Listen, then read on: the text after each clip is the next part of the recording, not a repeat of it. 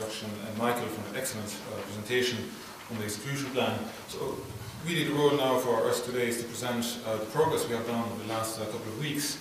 And since last month, when we introduced you to the team, the location of the project as well in Rollstown, and the way we're going to progress forward.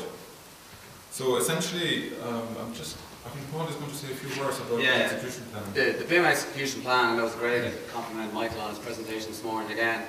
I first cited this only about 2 weeks ago. In January, we really started looking at some Finnish standards, which are the co-BIM standards, which for me were the essence of clarity, and which is, as an engineer, that's what I like about all standards. But Michael has been a great help this morning, showing some light on it. But it is a big document, and it's going to take some time to go through it. In addition, I think it's an absolutely essential document, especially if you think about collaborating, sharing the files across from one team to another team, especially in a cross-disciplinary context. So that's why we set up actually in this project, since we are doing the scheme design, and that's what we're going to present today, is that before we started modelling and look at the survey information, we actually started to look at the standards within that execution plan. So, as Michael has mentioned, like you have the AEC UK BIM standard. It talks about even the file naming. So here you can see at the bottom the name of the file itself, and I had to look actually at the document quite closely to see what is the conventions. And it's not too evident, but once you get a hang of it, very quickly you get you get the use of it. So we did the same thing here for the library objects naming, and that's part of the template file for the project. All the objects have been renamed with a code, and that's Uniclass 2, and you have an A in front of it to say this is the architect is the originator of the object. And then you have the layer naming. Now that's not applicable to all BIM platforms, but for instance, you have set up a whole system as well, a layer set where you can see the originator, architects, the Uniclass 2 coding system, and then the description here. And I think the pilot project is a great example to show how at the very beginning you can start to implement the standards. Also, there was a great mention of 1192, and this is just a representation of the diagrams within a document that can appear quite confusing. Now, it may be improved perhaps in the next version, but I think it was 2 or 3 years ago where we had a presentation in London, and we decided look, we had to present this document in a legible format. So we redesigned actually all the diagrams, and we came up with this kind of a set of diagrams where you can very clearly see every single stage of the development of the project. So here you can see the working process from the architects. Then it goes to a shared area. Every single bubble contains the information in relation to fit for purpose, fit for coordination, all the coding. It's slightly simplified, but that can be elaborated on. And you see when the file is being shared, and then the feedback is given then back to the architects, and that happens then a couple of times, of course, with all the different parties involved. Then we go to the specification and tender stage. We go then to the contract stage, and at the end we finish with an as-built model, for the facilities management. And it's really portrayed into a sequential process that we start with the concept design and develop all the way along to all these kind of stages to the FM stage. And at the moment we're in very early stages, a scheme design stage, where it's specified within a document that look, we work in our own practice doing this, but this is actually quite relevant because we set the standards now, and we will be aiming to talk. We have been talking to all different professions as well to set, to see if they can read our own information. And so this is why, you may wonder why I present this, slightly obscure diagram, but I think it will all make sense at the end of the presentation when Paul will talk about collaboration. So we received information from Crossway. I'll just hand over quickly to Paul to explain.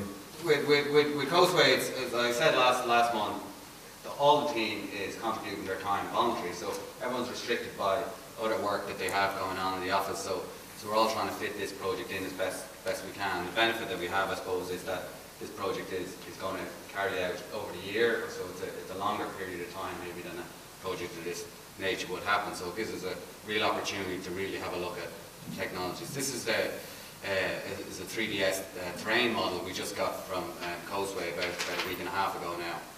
And one thing that's interesting, the format was a 3DS file that we were basically able to input. But if you look at it, it's a surface, and the building is the grey mass in the middle, and this is actually the import. We found one of the best ways to import it into ArchiCAD was to take it through SketchUp. So ArchiCAD can import a SketchUp file, and we were actually surprised how easily that was able to happen. So the surface mesh there, you can see the mesh basically takes the top of the trees and top of the building points, and a mesh will triangulate between all those points. But so if you have just a pure geometry surface, I think input of XYZ coordinates or input of a mesh like that is just beautiful. But you have to be, I suppose, this is where the human intelligence aspect comes into everything related to BIM, and that you have to look at, what is the information that's odd, the fact that surfaces don't triangulate, over buildings. So this is computer technologies that are applying to this. So.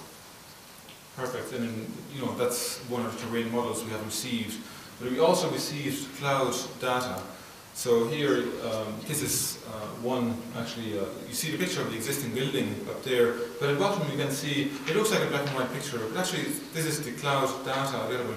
It consists of millions of points that have a color value assigned to it.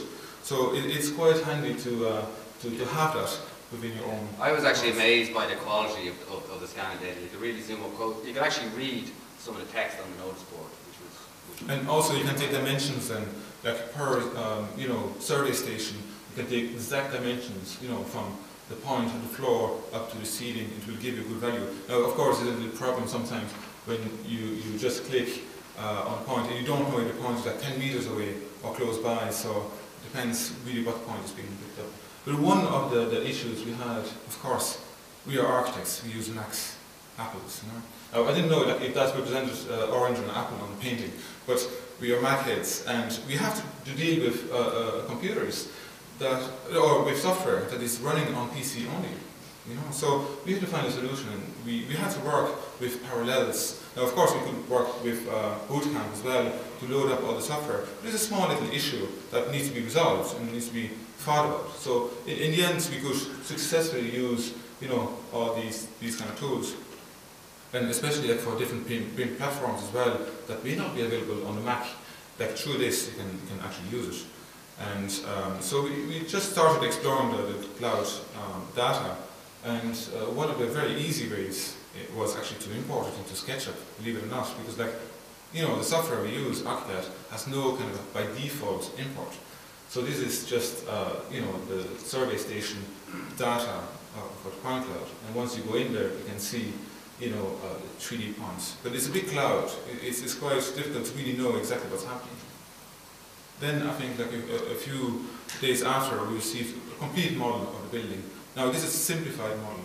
It was only 300 megabytes. I think the original data file size for that building was 30 gigabytes. I had to drive over to Coastway, meet him in the offices, and download it on the computer. And even at that, the file was too big for me to be of any use. So it depends, you have to be careful how you deal with this. It takes a lot of data. Paul will talk about the impact it has on his broadband. I think there's an interesting thing, many times people deal with a point cloud or surveyor data, laser scan surveyor data. It's really that the surveyor could build a model. It was an interesting experience for us. It just so happened that Coastway were very busy, so we weren't able to get a model, and we're conscious that the time is clicking, so we're looking at different ways of being able to deal with it. And I think there's a lot, maybe with all BIM tools, there's a certain fluency that comes with use. So when you initially look at some of these tools, it's really hard to navigate around through the cloud, to find basically really even to orientate yourself sometimes. So sometimes you might conclude that it's actually better to leave it to surveyors and get them to give you a fully finished, as built model. But there's no harm being able to understand that these are the kind of data issues that you're dealing with. And also, like, of course, you had to look, like, the information we received was 2 weeks ago, and we were asked to do a scheme design, to do the existing building and scheme design within 2 weeks. And especially dealing with point cloud data that we never used before on a Mac. So the challenges were there certainly, and we learned a lot of lessons, and hopefully we can share them with you. This is like just a screenshot of Rhino. We just had a quick check, and unluckily enough, you didn't have the time to really play around with it. But it allows you to create shapes and forms that then can be imported in any kind of other platform.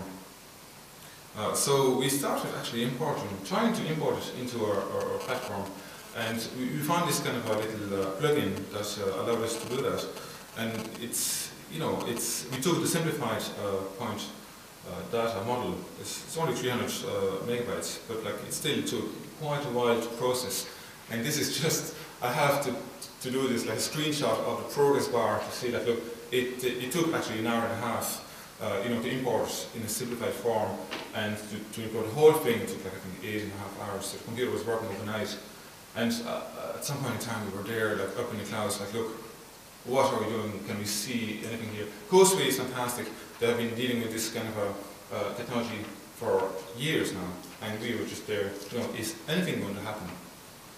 But then it's success, after like an hour and a half. At least we had something there on plan. It's not highly usable, but like when you look at a 3D view, you can see an extremely simplified version of the point cloud. But then again, every single point represents something. So, it was of some use. But it's very difficult to draw, from that. So we had to go back to Ghostway. They give us then slices through the point cloud data model at different intervals. So we have a plan, we have sections as well. There we overlay the section, the ortho rectified images with the point cloud data, and based on that then we could draw the building model, and based on all the standards, of course. So here you can see a very initial kind of approach where even the terrain model was not at correct height. We started building the model. So, it can happen in 2D or 3D. It's just very interactive with this. So this is the completed model. This is with the walls and roofs being transparent, so you see a bit of the internal structure. And once we apply textures on the model, it looks suddenly a bit more realistic. And it gives you a good platform actually to make decisions, really informed decisions on how you're going to tackle with this existing building. And of course, as any kind of BIM platform, you can slice and dice through the model as you want and just create a lot of information, like in the form of plans or sections and sections and elevations. So it's just a given that now they are automatically driven out of the model, which is fantastic. And you have to be careful as well to draw up usage zones in 3 dimensions from where then a COBE data drop can be generated. And also you can generate automatically generate zone schedules with different uses, so for the existing and proposed uses. We then actually, from ArchiCAD, then we saved it as a SketchUp file, we put it back into SketchUp and overlaid it to the full point data, which was quite detailed, and this one.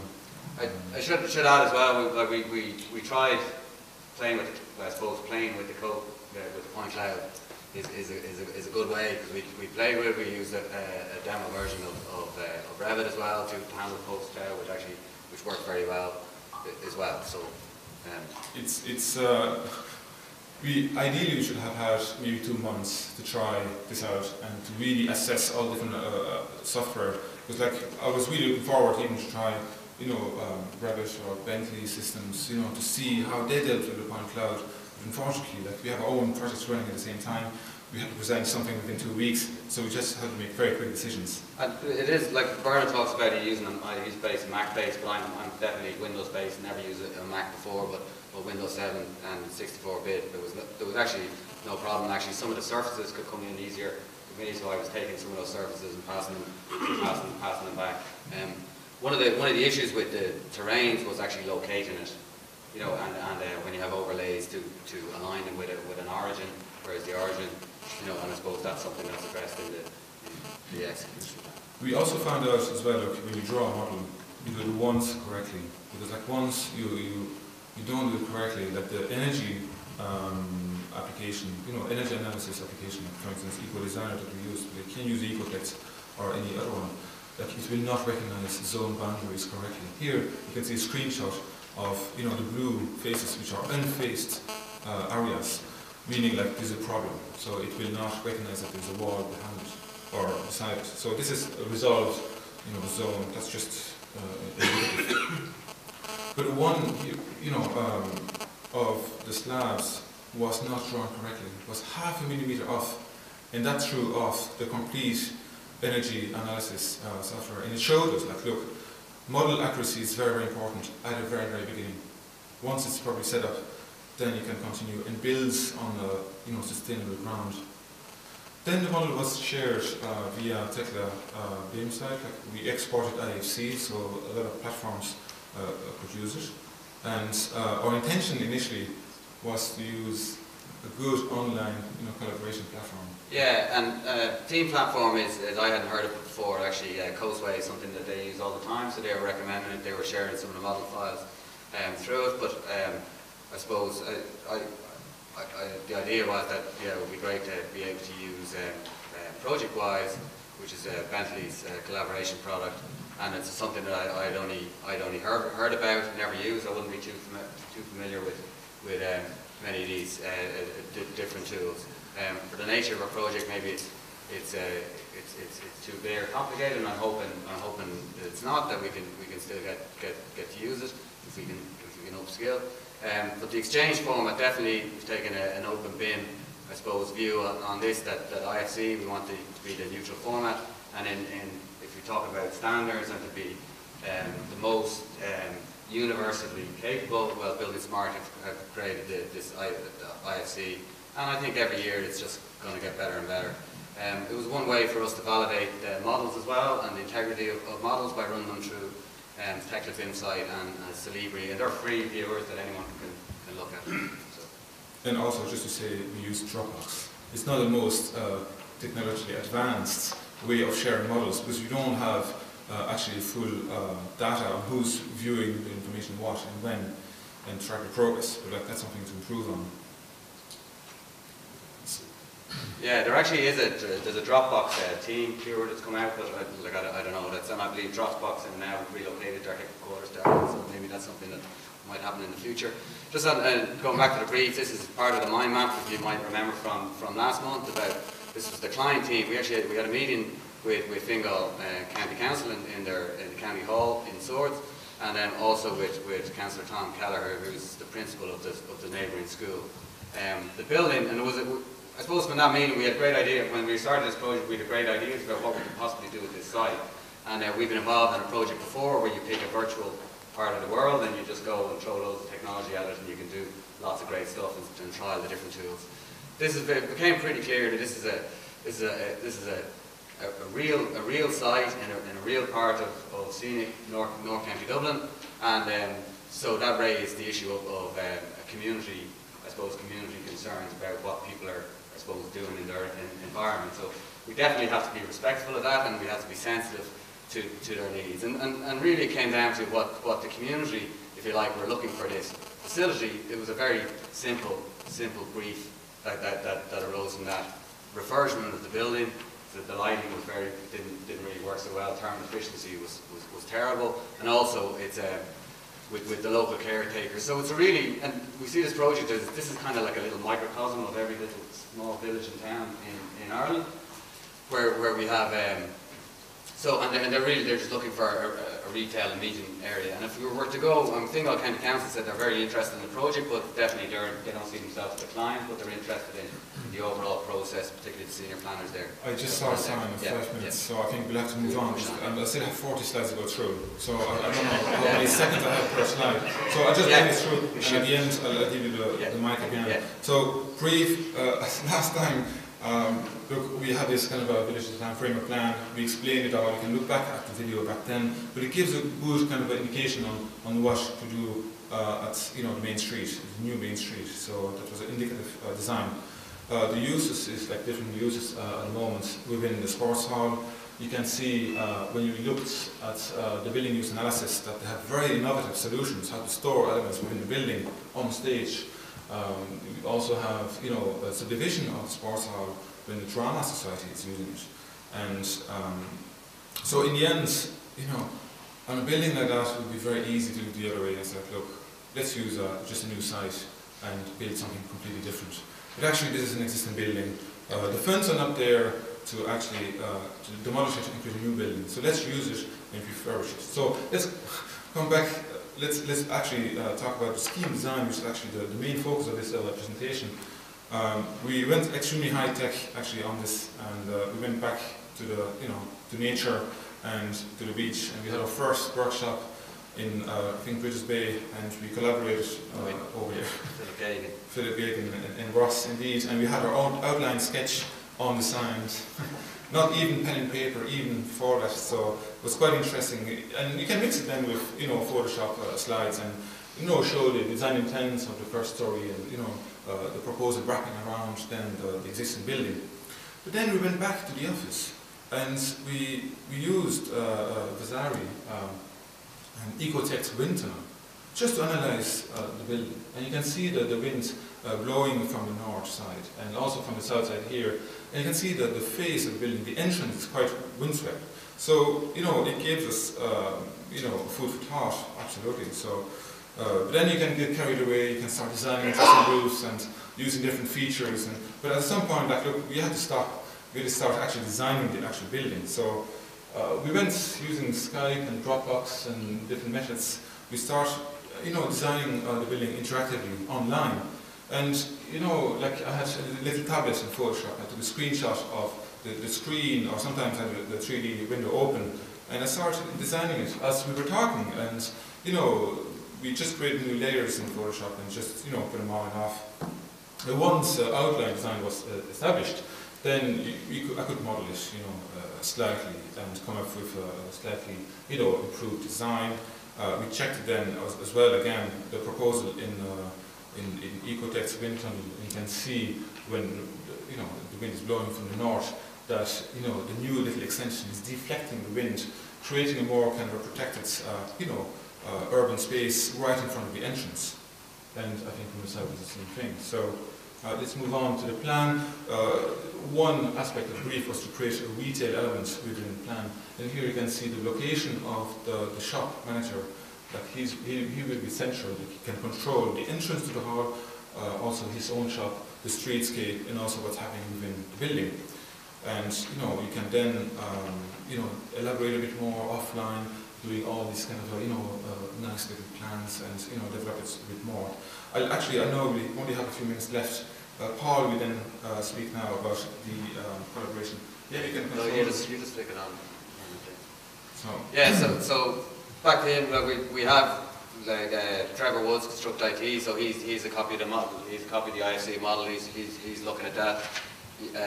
Board FM, I've actually just received stuff yesterday evening on some of the issues that Bobby has raised, and a lot of them not surprising. Also, and the Grimes has done a program for us to match the series, and Pierce McMahon is actually working on a technical model of the existing, which we want to take. We want to do some analysis on that ourselves. Johnson Reid and Colin Reid couldn't be. He was actually in court this week. He's as an expert witness, and but he'll be back on next week. So, and for me, it's I suppose it's difficult trying to work through, all these issues while you have your own stuff going on. But I think we're nearly getting to the stage where we'd like to do some structural analysis on the existing building. This is some of the I suppose quality assurance we've done. You take a bit of model, and that's a comparison of Technical BIM site and Celebri, and there's actually some slightly difference in quantities, maybe less than 5 or 10%, which I thought was interesting. We'd like to take these files and run them through Navisworks as well and do a comparison. We just haven't got around to that yet.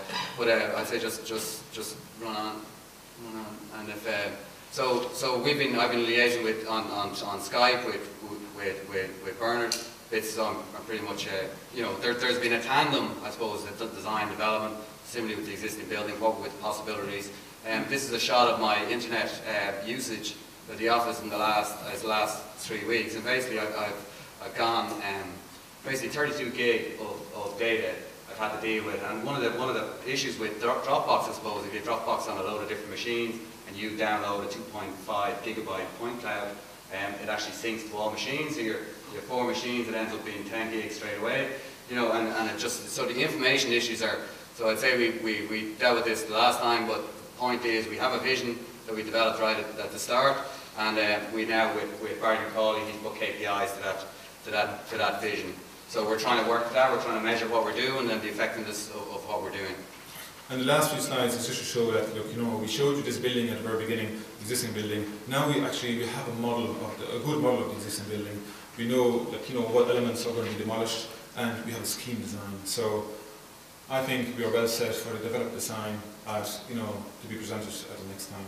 So I think, you want to say maybe something? Yeah, we were over just in February. We were at the launch of Building Smart UK, and I think people should take note of that. Building Smart, the management of Building Smart UK in Ireland, it's called, but I'm not sure about the full representation from Ireland. Certainly, I'm a member now.